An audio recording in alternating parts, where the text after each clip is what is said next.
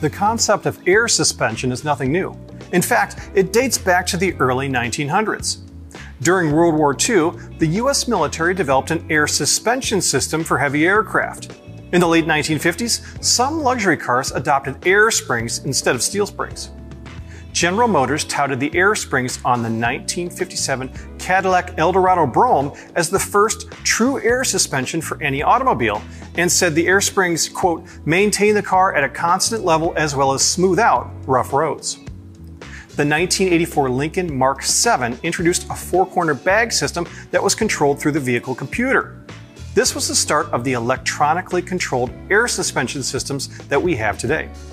There was a time when air ride control was exclusively offered on luxury sedans.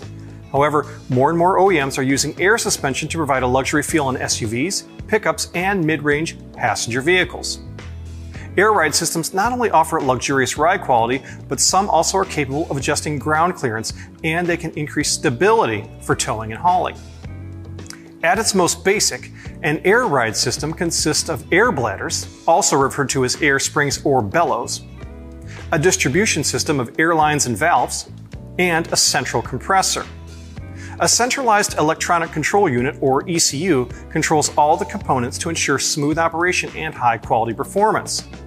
Modern air ride systems also include ride height and duty cycle sensors, and a driver interface consisting of switches and indicators.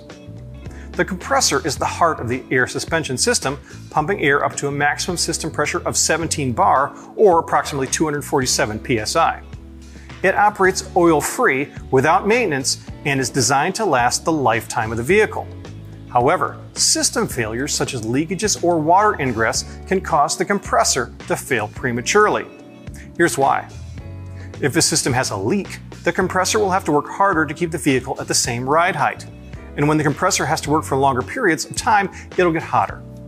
Excess heat can cause premature wear of the piston rings, and if the leak goes unchecked, it can cause the compressor to fail completely. When the pump fails, oil and metal debris can enter into the valves, reservoirs, and bladders. Vehicles that sag or lose their height overnight might have compressor problems. Malfunctioning compressors can be exacerbated by worn rubber in the air springs or struts, causing leaks in the system.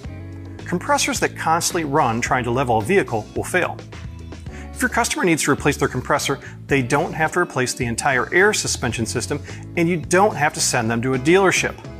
Wabco offers its aftermarket compressors as standalone replacements for a number of popular applications. These plug-and-play compressors enable air suspension systems to achieve constant vehicle ride height, even when fully loaded, and various vehicle heights at different speeds.